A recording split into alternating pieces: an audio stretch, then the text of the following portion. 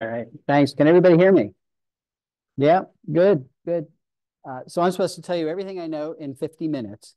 It's actually going to take 55 minutes, so we have to jump right in. I do want to talk to you about my idea of nature's best hope, but I'll give you a teaser, a spoiler, whatever they call it. You are nature's best hope. So I'm really going to tell you about why I think so. But before I do that, let's talk about how to advance this. Not working.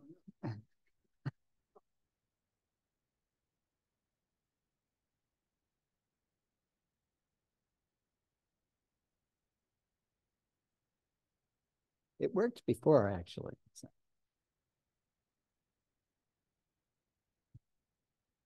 huh. It,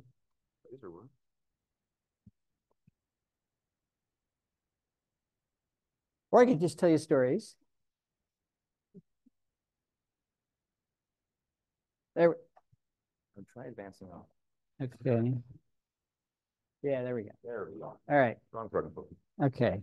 What was I saying? All right, let's talk about what E.O. Wilson's idea of nature's best hope was. E.O. Wilson, of course, a very famous entomologist, probably the most famous entomologist, worked at Harvard for over 60 years. He died the day after Christmas 2 years ago. And it was a terrible loss to the world of conservation. But one thing that was consistent throughout his very long career was his love of life on planet Earth and his efforts to save it. And in 2016, he wrote this book, Half Earth, Our Planet's Fight for Life. And he had one simple message. That was, if we're going to save life anywhere on planet Earth, we're going to have to save nature. We're going to have to save functioning ecosystems on at least half of the planet. Very bold statement, but he spent most of the book talking about the science that supports that statement. And then he ended the book. He did not spend a lot of time telling us how we were going to save nature on half of planet Earth. Of course, to a conservation biologist, that's a wonderful idea. We'll just put half the Earth aside and everything gets in trouble can be in that half and we'll be in the other half and it'll be great. Problem is, half of terrestrial Earth is already in some form of agriculture, and I don't see us getting rid of that anytime soon. And we've got 8 billion people in the other half, along with all of our hardscape, our airports, our detritus, and we don't have a third half to put aside for nature. So how can we actually do what E.O. suggests? I think that's really what I want to talk about today. We can realize E.O. Wilson's dream, but we need a new approach to conservation to do that. Before we talk about that, though, let's talk about what happened on the East Coast in 2019. And actually, it's happening again this year over much of the country. We had a very large oak mast. Members of the red oak group got together and decided to make their acorns at the same time. And that's what it looked like in a lot of places. Well, I'm easily entertained. So I took one of those acorns and I just stared at it. But I was rewarded because an insect started to chew its way out of the acorn. First, it chewed a little hole for its head. Then it forced its head through there. Then it forced its entire body through that hole. Tight squeeze. And once it plops down out of the acorn, that's a dangerous time for that insect larva because it's good to eat. A lot of things are after it. So it gets to safety by wiggling and squirming beneath the soil surface. Takes about 30 seconds. And once it's underground, it stretches in all directions and forms a chamber. And within that chamber, converts itself to a pupa. And then surprisingly, stays in that underground chamber as a pupa for 2 years. After 2 years, comes out as an acorn weevil. That's what an acorn weevil looks like. A lot of people think weevils have big noses because it looks like they do. But it's actually an extension of the head capsules, and their mouth parts are way down at the end of that extension. They take those mouth parts and chew a hole into the center of the acorn, turn around, lay an egg in that hole, and that is how the larva gets into the acorn. Why do they spend 2 years underground? Why don't they come out the next year the way most insects would? Well, it takes red oak acorns 18 months to complete their development. So if they came out the very next year, there wouldn't be enough acorns for them. Of course, once they leave the acorn, it leaves a hole, kind of like a true vacuum. You know that nature abhors a vacuum. In this case, she's filled it with 3 species of temnothorax ants, tiny little ants where the entire colony lives in the holes that acorn weevils made after they left the acorn. And if scouts find a new hole in a new acorn, they get all excited. Come on in, sit down. Can't stand there all day. If scouts find a new hole in a new acorn, they get excited because their old acorn's falling apart. So they tell everybody it is time to move the colony. It's time to grab the larvae, grab the eggs, move the entire colony into the new acorn. That takes about 30 minutes. And once they're inside, then they post a guard, a little antennae up there, make sure nobody else comes in. And that's where they'll live for the next 2 years until this acorn falls apart. What's my point with this little story? That's just one of literally millions of very specialized interactions that comprise the bulk of nature, largely interactions between animals and plants. This is, let's not forget this one. This is an important interaction right here between jays of all species, and acorns. They're the primary disperser of oak acorns. They'll take an acorn, they'll fly up to a mile, some people say 1.5 miles from the parent tree, tap it below the soil of the surface. And the object is they're going to go back in the wintertime and have something to eat. But for every 4 acorns they bury, they only remember where one is. So for every 4 acorns they bury, they've actually planted 3 oak trees. Specialized interaction between pileated woodpeckers and carpenter ants. That's what they rear their young on, carpenter ants. So you won't have pileated woodpeckers unless you have a lot of carpenter ants, and you won't have a lot of carpenter ants unless you have the big trees that make those carpenter ants. You won't have this beautiful moth, the beloved E. marginia, unless you have mistletoe. That is its host plant, the only thing it can eat. You won't have mistletoe unless you have the oak trees to support that mistletoe. You won't have 60 species of native bees in the West if you don't have pollen from sunflowers. Turns out that pollen specialization is very common in our native bees. We've got between 3,600 and 4,000 species of native bees, and over 1/3 of them can only reproduce in the pollen of particular plants. So my point here is that many of these specialized interactions, actually most of them these days, are declining. They're on the ropes. Nature itself is on the ropes. And it's on the ropes because we didn't take Teddy Roosevelt's advice. Way back in 1908, Teddy heard that the state of Arizona was going to mine the Grand Canyon. So he went to the canyon, stood on the edge, and he said, leave it as it is. And with those 5 words, he started the process of creating the Grand Canyon National Park. Well, we haven't left most of the country, particularly the lower 48 states as it was. There's only about 5% of the lower 48 that's anything close to its original pristine ecological condition. And you guys are lucky enough, you live right next to some of that. And it typically is mountaintops. And that's because we have logged the country repeatedly. We have tilled it. We have drained it. We have grazed it. Got 770 million acres of rangeland out there. That's 4.5 times the size of Texas, dedicated to cattle. And of course, we've paved it or otherwise developed it. We have straightened our rivers and dammed them. You can spell that any way you want. We have polluted our skies and changed our climate for centuries to come. We've drained our aquifers. We've introduced more than 3,300 species of plants from other continents, many of which are running amok in our natural areas.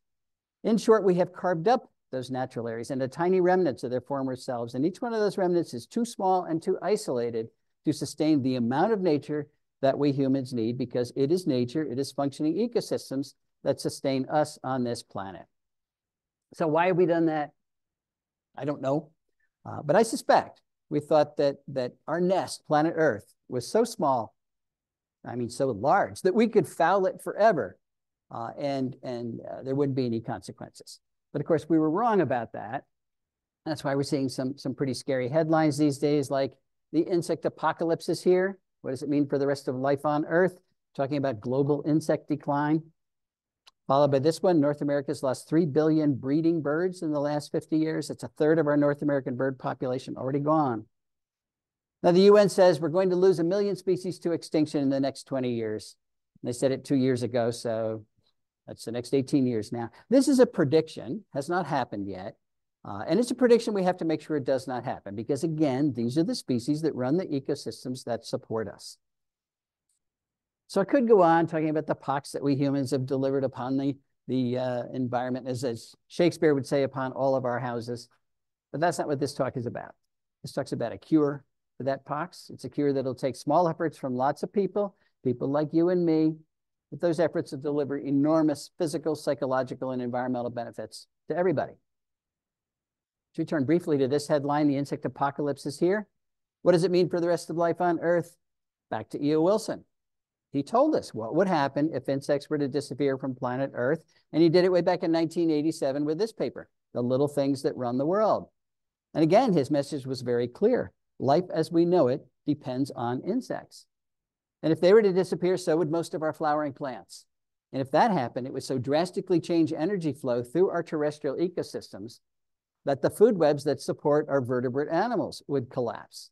We would lose our amphibians, our reptiles, our birds, and our mammals. Gone. The biosphere, the living portion of the Earth, would rot because we would have lost insect decomposers that rapidly turn over nutrients, and all we would have is bacteria and fungi. And of course, humans wouldn't survive any of those drastic changes. And finally, there is some good news, and that is that none of that has to happen. We can save our insects, we can save our birds, we can save nature itself, but we're going to have to change the way we landscape to do it. Why is that? Well, remember, humans are products of nature. We are totally dependent on the life support that ecosystems provide. We call them ecosystem services. I don't have to tell you folks that there's a few of the things that plants do that we depend on every day, like produce oxygen, like clean our water, slow its journey to the sea or it becomes too salty to use, carbon capture, enormously important, not just to build their tissues out of it, but they pump the extra carbon into the ground through their root systems. Plants are building topsoil, holding it in plates. They're preventing floods. They're dampening severe weather. They're converting sunlight into food. If we lost our plants, we'd have to eat sunlight. And that would be a real IT challenge. Maybe you're up for it. What do animals do for plants? They provide pest control services. They pollinate nearly 90% of our flowering plants. They disperse plant seeds. So designing landscapes like this that destroy the production of ecosystem services is just not a good idea. Never was a good idea, but today it's a terrible idea because of those 8 billion people that are demanding more and more ecosystem services every day. Now, we do have parks, we do have preserves, they're doing the best they can, but we are in the 6th great extinction event that the planet has ever experienced, which means it's not good enough. But there is a simple solution. That is to start practicing conservation outside of parks and preserves on landscapes just like this. There have been visionaries through the ages who have recognized that we humans needed to work on our relationship with planet Earth, and Aldo Leopold was one of the most eloquent. He wrote extensively in the first half of the 1900s. One of the things he said is the oldest task in human history is to live in a piece of land without spoiling it. There have been indigenous groups that have been able to do that for long periods, but our huge Western societies and our huge Asian societies are terrible at doing that. We habitually take more from the earth than it has to offer, completely wrecking an area, going to another area, doing the same thing, not sustainable behavior. But Aldo Leopold had a lot of faith in humans. He believed we were capable of developing what he called a land ethic. He knew we had to use the land. We had to farm and lumber and graze and mine and do all of those things, but he believed we could learn to do them gently enough that we did not destroy local ecosystems. That's what he called a land ethic. He wrote about it in his most famous book, the Sand County Almanac.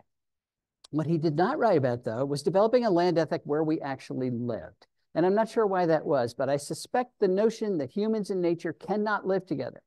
We cannot coexist in the same place at the same time. That notion was so deeply embedded in the culture of Aldo Leopold's day, still embedded in our own culture, that he may not have recognized it as an option. But what I want to emphasize this afternoon, or today, whatever it is that not only is living with nature an option, it's now the only viable option that's left to us. In the past, of course, conservationists worked pretty much exclusively where there weren't a lot of people. We now need to turn that on its head and practice conservation where there are a lot of people, because that's pretty much everywhere. And that means we've got to find ways for nature to thrive in human-dominated landscapes, not hang on by a thread, not get diminished every year, but thrive. Where should we start? Well, back to private property. Most of the country, at least in the lower 48 states, is privately owned. 78% of the whole country is privately owned. 85.6% east of the Mississippi is privately owned. If we don't practice conservation on private property, we're going to fail. And let me remind you, we can't afford to fail. It's not an option. Now, we use the word conservation. I'm not using it exactly the way I mean. We do want to conserve any bits of nature that are left out there. That has been our conservation model for the last century, and we want to keep doing that. But we've got to go beyond that now. We've got to move in past conservation into restoration and rebuild functioning ecosystems in all those places we've dismantled them. A lot of people say, well, you know, there's no way you're going to put it back together again the way it was before we dismantled it, and they're probably right. But we can reunite enough of those specialized interactions I started the talk with to create ecosystem function again, even if it's not exactly what was on a particular place at some point in the past. But to do that, we have to start with the building blocks. Not all species contribute to ecosystem function equally, so we have to start with the most important groups. And there's two groups we can't do without. One is the flowering plants, and of course the pollinators that allow those plants to reproduce. They're capturing energy from the sun and through photosynthesis, turning it into what is essentially the food, simple sugars and carbohydrates, the food of all the animals on the planet. Almost all the animals on the planet. So let's just say plants are making the food that animals need, and they're storing it in their plant parts, mostly their leaves. But if you don't get that food to the animals, you don't have any animals, then you don't have functional ecosystems. Well, it turns out that most vertebrates don't eat plants directly. Most vertebrates eat invertebrates that eat plants. Those invertebrates are typically insects, and not just any insect. Turns out caterpillars are turning out to be more important in terms of transferring energy from plants to other animals than any other type of plant eater. So if we design landscapes that don't have a lot of caterpillars in them, we're going to have failed food webs and eventually failed ecosystems. And I'm going to use the Carolina chickadee as an example. That is the species of chickadee that's at my house in southeast Pennsylvania. What do you have here? Black-capped chickadee? The chickadees all over the country, all doing pretty much the same thing. They're the birds at our feeders. Some of the birds at our feeders eating seed all winter long, and we tend to think that's all chickadees need is seeds. But actually, even in the wintertime, only 50% of their diet is seeds. The other 50% is insects and spiders, even in the wintertime. And when it comes time to reproduce, their babies can't eat seeds at all. And that is true for most of the birds that are out there. They cannot eat seeds. So the parents switch to invertebrates. Those invertebrates, again, are insects, and not just any insect. Most of what they're feeding their young are caterpillars. And chickadees are not exceptions. 96% of our terrestrial birds rear their young on insects. And again, most of those insects are caterpillars. We do have data to support that, but I don't have time to show you. Let's just talk about why caterpillars are so important in these terrestrial food webs, particularly bird food webs. There's several reasons. The first one is that they're soft. Think of this guy as if he's a little sausage with a very thin wrapper. The thin wrapper is exoskeleton. It's made of chitin. It's undigestible. And because they're soft, you can stuff them down the throat of your offspring without fear of injuring them. And if you've ever watched a parent bird rear their young, they're pretty rough. The beak's like a plunger. They just stuff it down there. Caterpillars are also relatively large prey items. One medium-sized caterpillar is equal to the biomass of 200 aphids.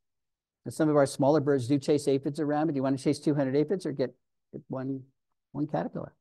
They're nutritious, they're high in fat, high in protein, low percentage of chitin compared to many other insects, particularly beetles. Beetles are not like little sausages, they're like little tanks. So much of a beetle is undigestible. And a lot of beetles have really sharp edges too. Then finally, it turns out that caterpillars are the best source of carotenoids for birds during the breeding season. Now, I mentioned carotenoids not because I love organic chemistry, but because I'm a vertebrate. You're a vertebrate. Birds are vertebrates. And we vertebrates cannot make our own carotenoids. Only plants make carotenoids. So we have to get our carotenoids from plants, and we have to get them from plants because carotenoids are essential components of vertebrate diets. Where are the birds getting their carotenoids from, particularly during the breeding season? Well, from all the prey that they're bringing back to the nest. But look, carotenoid content is not equally distributed among bird prey items.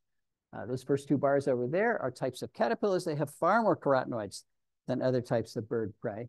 Here are the adult caterpillars here, the moths and butterflies themselves. They have far fewer carotenoids because they're not eating the green leaves. That's where the carotenoids are.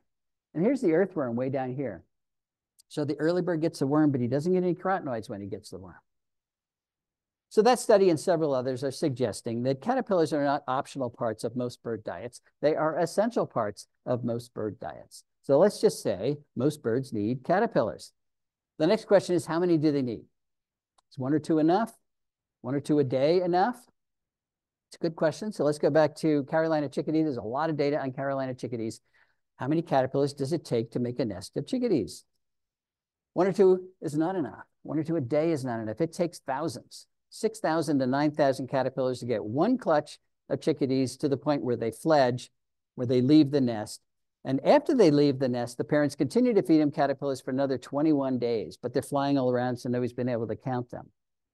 So you're really talking about tens of thousands of caterpillars required to make one nest of a bird that's 1/3 of an ounce, 4 pennies worth of bird. And if you want chickadees to breed in your yard, and I would think you do, because in so many places, that's all we have is our yards, you have to have all those caterpillars in your yard. Chickadees and most birds forage very close to the nest, about 50 meters from the nest. They're not flying 5 miles down the road to the nearest woodlot. And if we landscape in a way that does not have all those caterpillars, that's called insect decline. And it's really looking like insect decline is one of the major causes of the bird declines that people are measuring. We went to the original data set of Rosenberg et al., that's the Smithsonian group, who said that we have lost 3 billion birds in the last 50 years. And we divided the terrestrial bird species into 2 groups.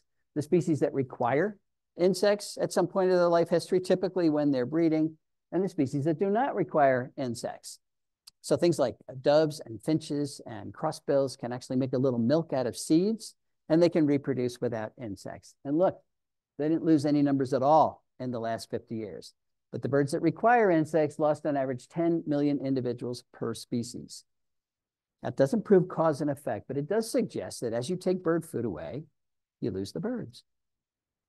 So we need to raise the bar about what we're asking our landscapes to do. In the past, we've asked them to do one thing. Let's be pretty.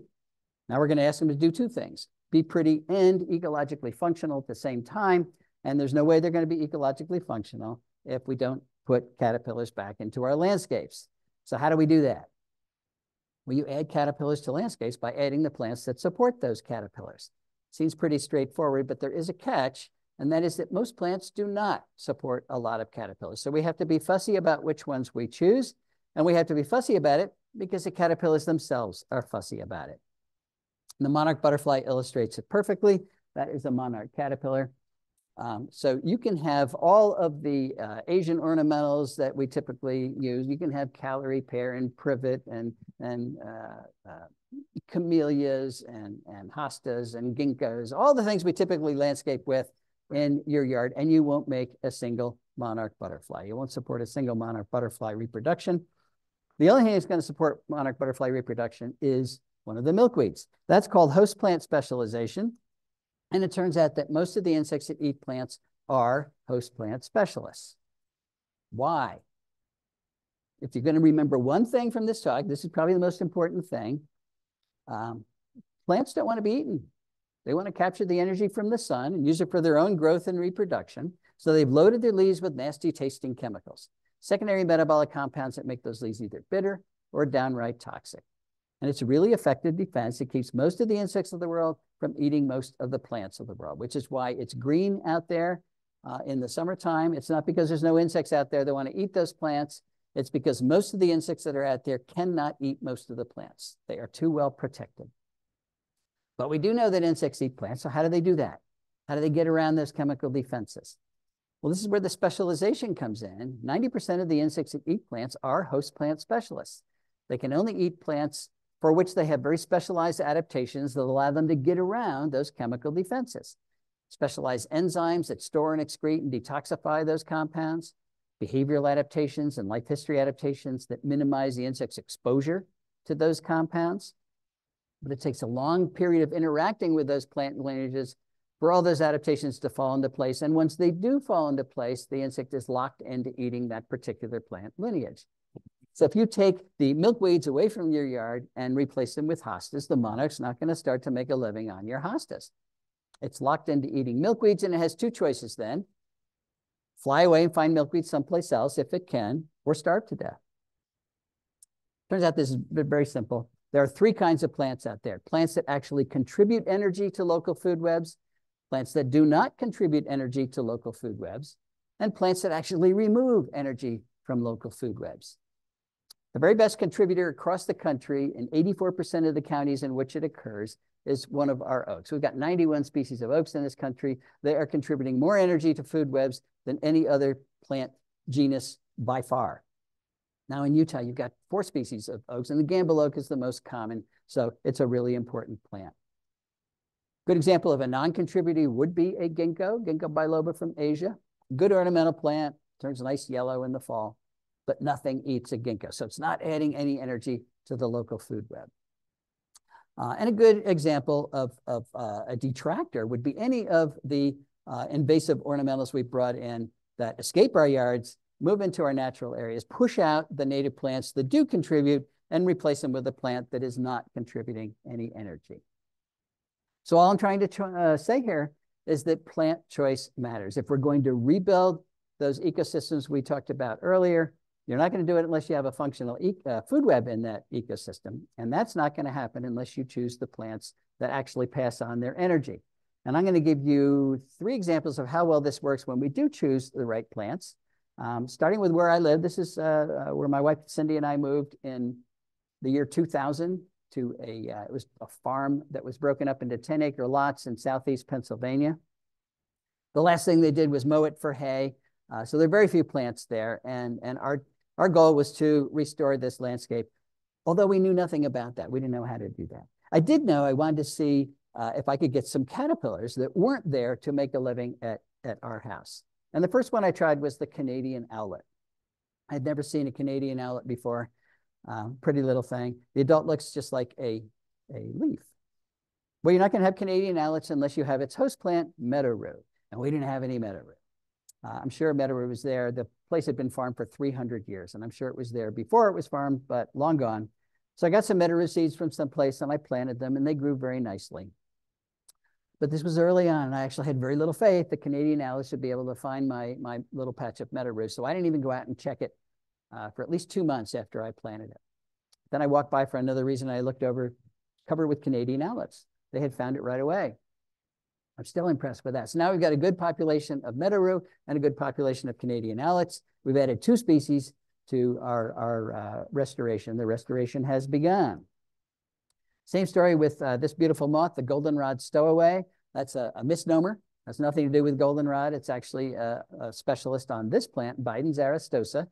Ditch daisy. We didn't have any ditch daisy, but I did know where there was some in a power line cut about 14 miles away. So I got some seeds, planted them at home. They grew very nicely. As a matter of fact, last year they took over my front yard. That's okay.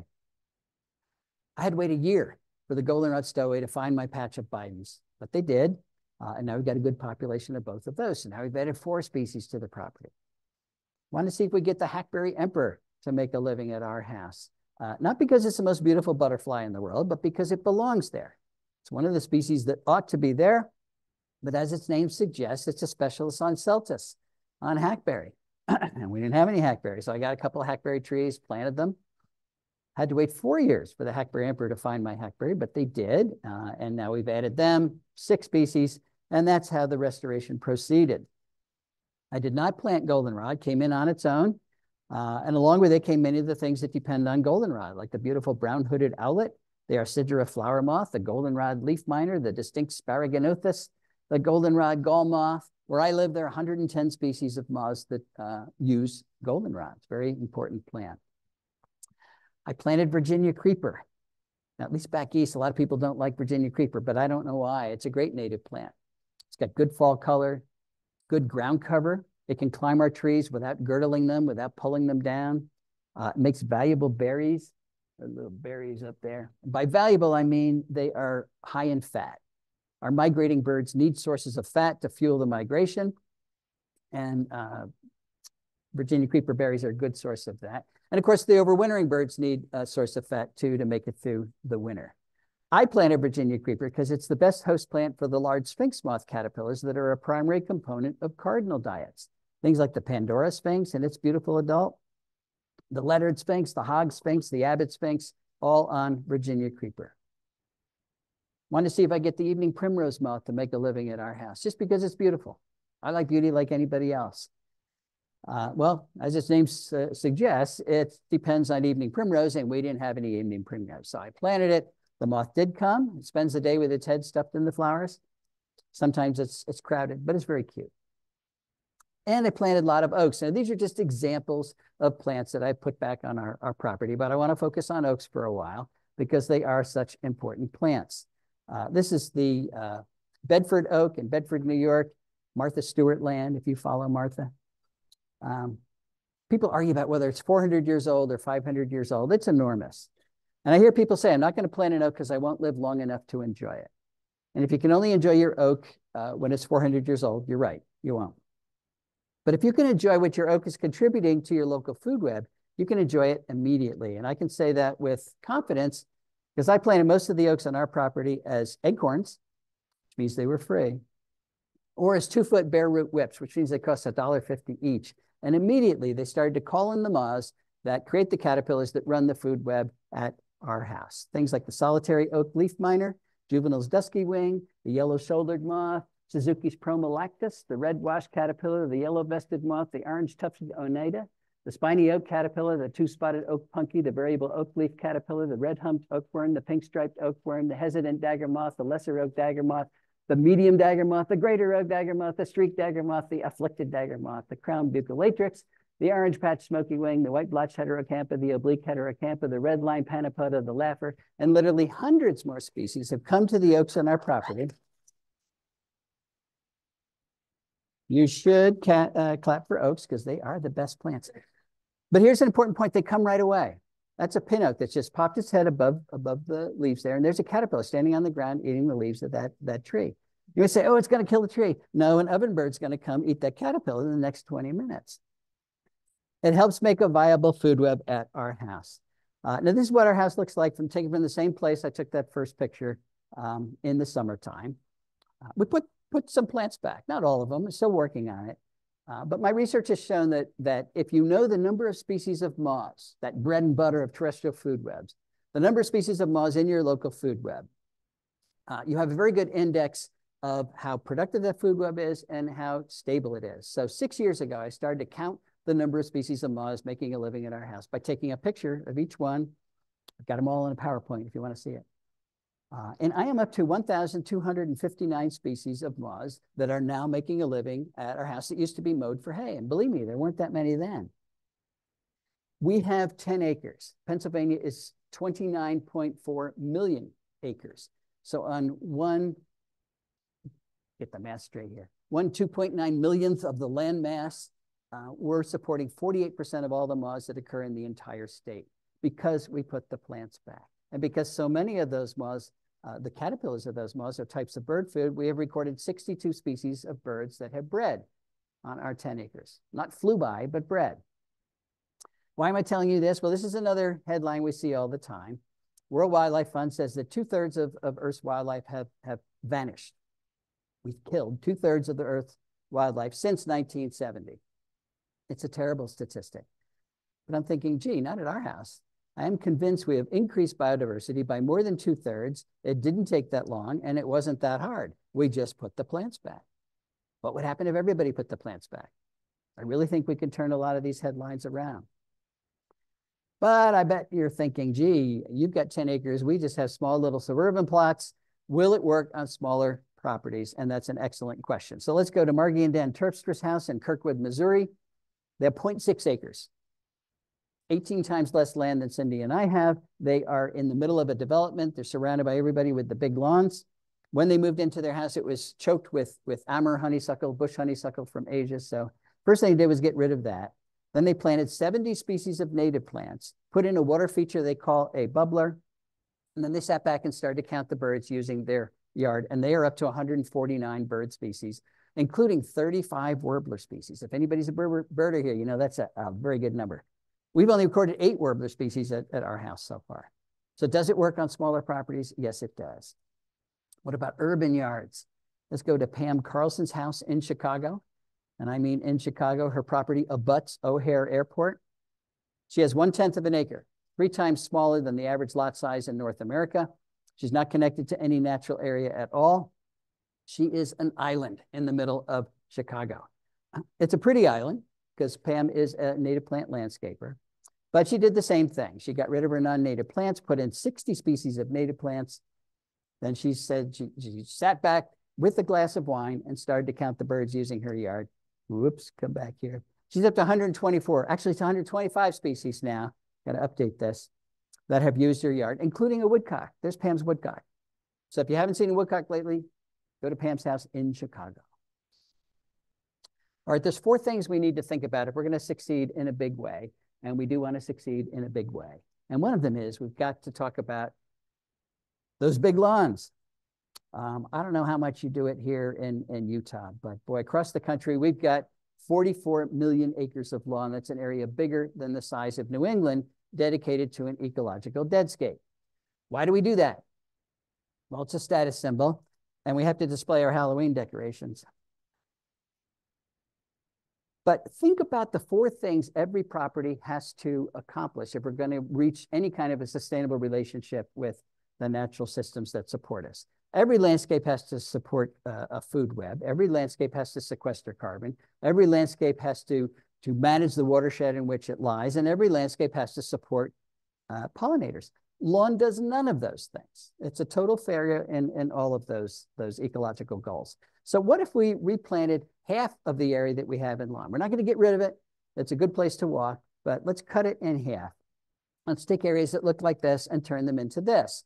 I got this picture from Dan Getman. He lives in Missouri. I have never met Dan, but he said, look, I had this big lawn and I'm putting all these native plants in.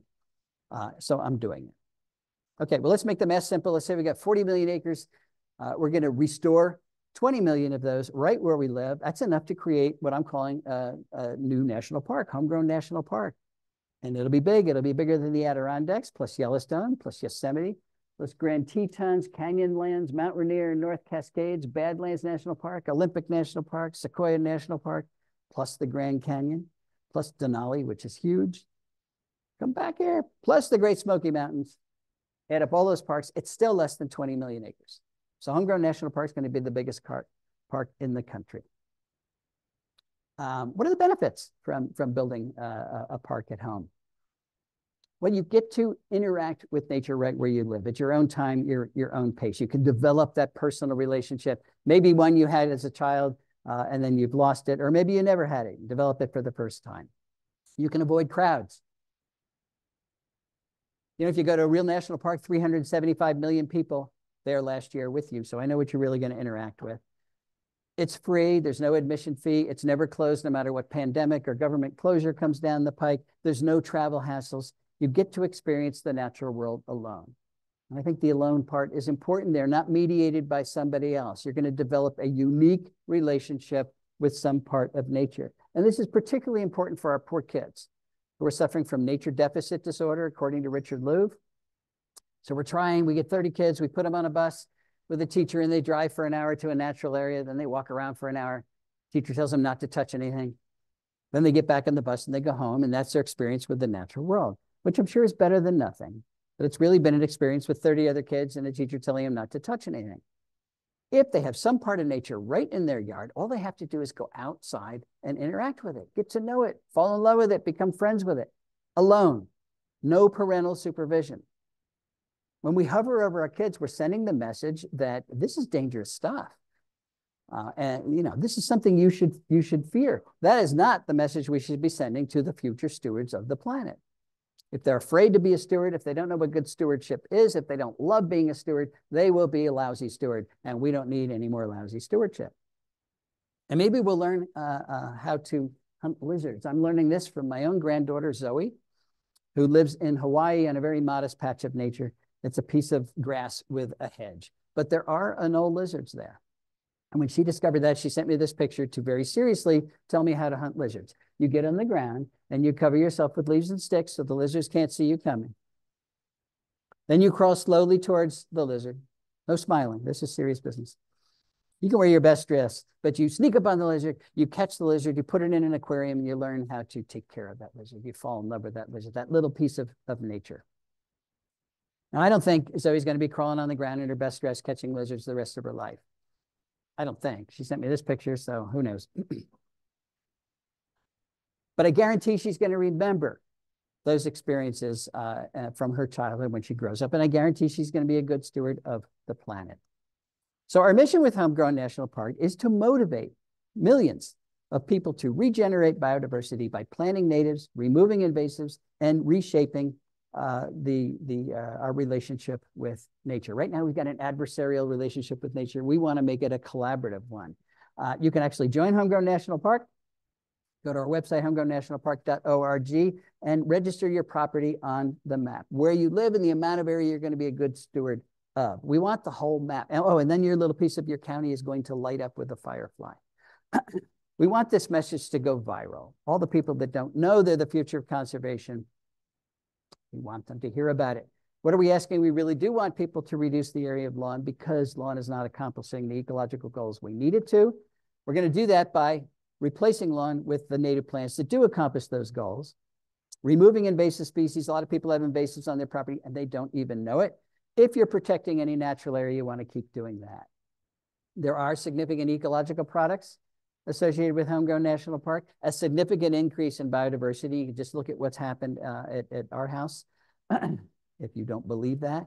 A measurable reduction in invasive species. If everybody got rid of the invasives just on their property, nationwide, we'd be 78% done. We'd be 85% done east of the Mississippi. Good first step. Significant drawdown of atmospheric CO2. Lawn is the worst plant choice for sequestering carbon. So if you replace it with anything else, you're going to sequester more carbon and help climate change. And we're also starting to create viable habitat outside of parks and preserves. Any bit of conservation we do outside of a park helps conservation inside of a park. There are also important sociological products associated with Homegrown National Park. National awareness, not just of what the problems are, but what the solutions are and what our roles in those solutions are. We really are trying to change the culture. We want people to recognize that nature is not optional. It's essential for everybody. And because it's essential for everybody, everybody has responsibility to sustain it. We want to convert hope into action. Hope is great, but action's better. And we want to merge existing conservation organizations like Audubon and National Wildlife Federation, California Native Plant Society, all the land conservancies, onto one visual that we call the biodiversity map. So we can see how well we are doing in terms of conservation on private property. Okay, we're going to reduce the lawn, but what plants should we replace the lawn with? I'm going to argue that some of them have to be what I'm calling keystone plants. Remember what a keystone is? A stone in the middle of the Roman arch. If you take that stone out of the arch collapses. Well, if you take keystone plants out of your local food web, the food web collapses because they are making most of the food. Just 14% of our native plants are making 90% of the caterpillar food that drives our food webs. So think of the keystone plants in the ecological house that you're building as the 2x4s that are holding up that house. They are the support system. You can't build a house out of wallpaper. And that's what we've been trying to do for the last 100 years. Again, with the best keystone plant across the country would be one of our oaks. And it depends on which county you're in. You happen to be in one of the states that has the fewest oak species, and I'm sorry about that. But cottonwood's really important. And if you want to know what the best keystone plants where you actually do live are, go to a tool we developed for the National Wildlife Federation, the Native Plant Finder. Put in your zip code and the ranked list of the most important woody and herbaceous plants in your county will pop up. This is just an example of what you will get. So the old excuse, if I don't know what to plant, that's just an excuse now. You do know what to plant. So we're going to shrink the lawn. We're going to put in keystone plants, invite a lot of our insects to our house, and then we're going to kill them with our security light, which of course is not the goal. It turns out that light pollution is one of the major causes of insect declines. Those are all the ways that lights are killing our nocturnal insects, particularly the moths that create the caterpillars that run our food web. But to me, this is good news. It is good news because we have got to turn around. We got to stop insect decline and turn it around. They really are the little things that run the world, and we've already lost 45% of the insects on this planet. If we can turn that around by flicking a switch, we're getting off easy. There are a lot of switches to flick out there, but there's a lot of us to flick those switches. A lot of people say, well, I can't turn the light off my barn or off my garage or my front porch because the bad man will come. All right, put a motion sensor on your light so it only turns on when the bad man does come. And the first thing you'll notice is the bad man does not come very often. And if you don't want to do that, even easier, take the white bulb out of your security light and put in a yellow bulb. Yellow LED, yellow incandescent. Yellow wavelengths are far less attractive to nocturnal insects. If we were to switch out our white bulbs for yellow bulbs overnight, we would save millions of insects. And if we use LEDs, we'd save millions of dollars as well. Okay, the fourth thing we need to do is to think about landscaping, particularly under our trees, in a way that allows caterpillars to complete their development. What do I mean by that? Well, this is just an example. I live in Chester County, Pennsylvania, where oaks support 511 species of caterpillars. A few of them, like the polyphemus moth, complete their development on the tree. The caterpillar eats the leaves, then it spins a cocoon and hangs from one of the branches, then it emerges as an adult, then it does it all over again. I wish everything did that, but most species don't. 94% of them finish growing as caterpillars on the tree, and then they drop from the tree, wiggle their way beneath the soil, pupate underground, or they spin a cocoon in the leaf litter that's under the tree. And that's the problem. There is no leaf litter under the tree. We don't tolerate it. It's messy. And we mow and compact the areas under our trees so that during the summertime, they're rock hard, very hard for those caterpillars to get underground. Those are oaks in that picture, which makes them an ecological trap. They're calling in the adult moths to lay eggs. The caterpillars develop, drop down, and die. And I'm convinced that this is another major cause of insect declines around the country. And of course, the cement landscape is not the answer either. Now, this is what most people have. They got a tree in their yard surrounded by lawn. I've got a new grad student this year, Emma Jonas, who is measuring how well caterpillars do in a situation like this, but I guarantee they're going to do better in a situation like this, a layered landscape, where you have a tree and then you have layers of the appropriate native plants that ought to be in your ecoregion, right down to ground cover. It makes soft landing. The caterpillars drop down. The ground is not compacted. Nobody's going to mow them. Nobody's going to step on them. I'm sure they can spin their cocoon in the leaf litter down there. Much higher survivorship. Former grad student Desiree Narango did a wonderful study with chickadees in the suburbs of Washington, D.C. And her results suggest there is room for compromise in our plant choices, and that's good news. She had one simple question. How well do chickadees do in suburban landscapes that are dominated by native plants versus landscapes dominated by typical Asian ornamentals? And the first thing she found is when they're dominated by Asian ornamentals, they produce 75% fewer caterpillars. So right away, you've reduced the amount of bird food by 75%. They're 60% less likely to have breeding chickadees at all. Everybody had a nest box up, but the chickadees would come and look around and say, there's not enough food here. We're not even going to try to reproduce. If they did try to reproduce, those nests contained 1.5 fewer eggs. They were 29% less likely to survive at all. If they did survive, they produced 1.2 fewer fledglings, and it took them 1.5 days longer to do that. And if you put all that into a population growth model as a function of the percentage of non-native woody plant biomass in your yard, from 0 to 100%, this is what you get. We looked at woody plant biomass because that's where chickadees forage, on woody plants. The dotted line there is replacement rate. That's the rate at which the population has to make babies to replace the adults that die every year.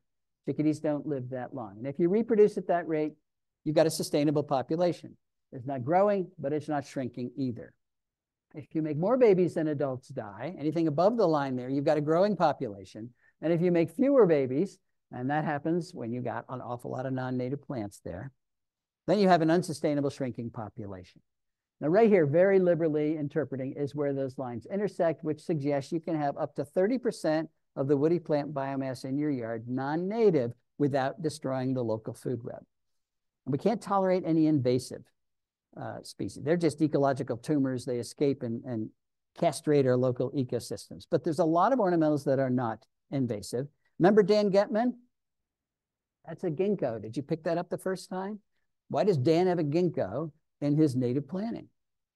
Because Dan's wife liked ginkgos, and she said, put one in.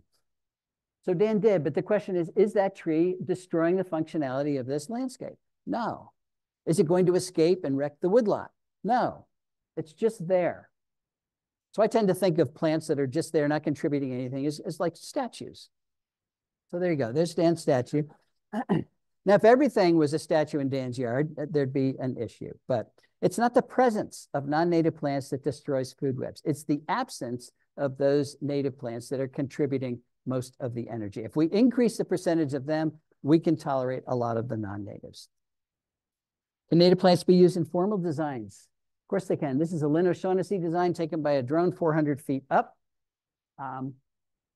You don't get more formal than that. And every plant in that landscape is a native plant. Formality is a function of the design. It's not a function of the plants in the design.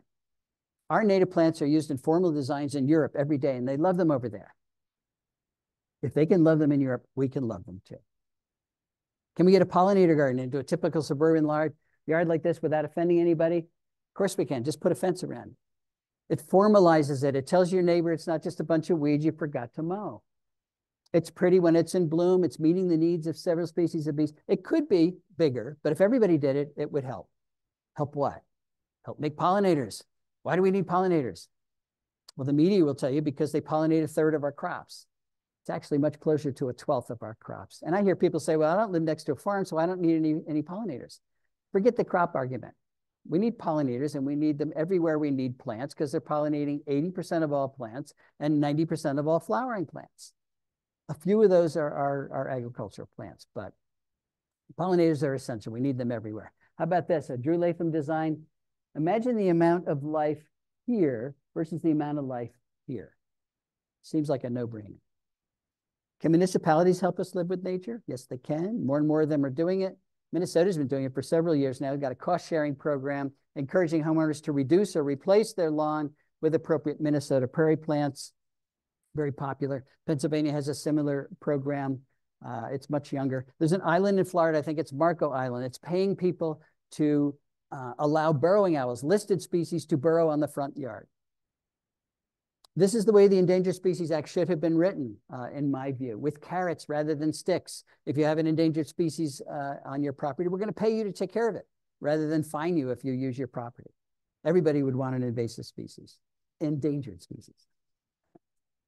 Speaking of invasives, let's put a bounty on. This is Callery pear, Bradford pear. That's what St. Louis, Missouri did, Fayetteville, Arkansas, North Carolina. If you take out a Callery pear, you get a free tree replacement.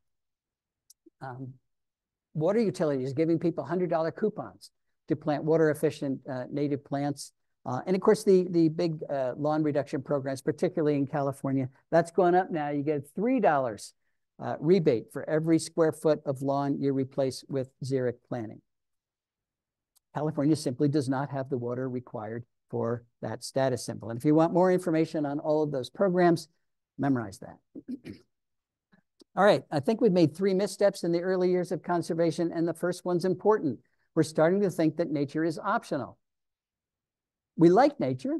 We like to hike in it. We like to go bird watching, ride our bikes, but it's not essential. And if it's not essential, when push comes to shove, nature takes a back seat. And of course, resources are always in short supply. Push always comes to shove. So nature is always taking a back seat. I went to the Cincinnati Zoo before the virus broke out, and there's this wall-sized poster there, which to me epitomizes our society's view of conservation. We want to save wildlife, save nature so that future generations can enjoy it. It was Teddy Roosevelt's argument for expanding the national park system. Beautiful places, we want to save them so the future generations can enjoy it. And I get that. Nature is enormously entertaining, but it is much more than that. We need to save nature so that we have future generations. A little bit more urgent. We've also assumed that humans and nature cannot coexist. Now, we talked about that, but if we restrict conservation just to the places where there's not a lot of humans, we're going to fail because those places are too few, too isolated, and too small. David Quammen has a wonderful analogy between a Persian rug and an ecosystem. This is a functional Persian rug. That is not 71 Persian rugs. That's 71 rug fragments, none of which are acting like a Persian rug, and that's what we've done to our ecosystems. The UN designates biosphere reserves as places of ecological significance, and I don't like that language because it suggests there's places on planet Earth with no ecological significance. Not so. Every square inch of the planet has ecological significance, including our yards, including our corporate landscapes, including even much of our agriculture. So we have to glue our rugs back together again. I'll be done in a minute. We got to put our plants back. You can see them. Not just to make biological corridors that connect ecological habitats with each other, but to restore all those places where we've eliminated those habitats to begin with. And you know what? It's starting to happen. I'm seeing it all over the country. It is starting to happen. And when it does happen, it'll be the first time in human history where we actually, or at least in recent history, where we actually are coexisting with the natural world.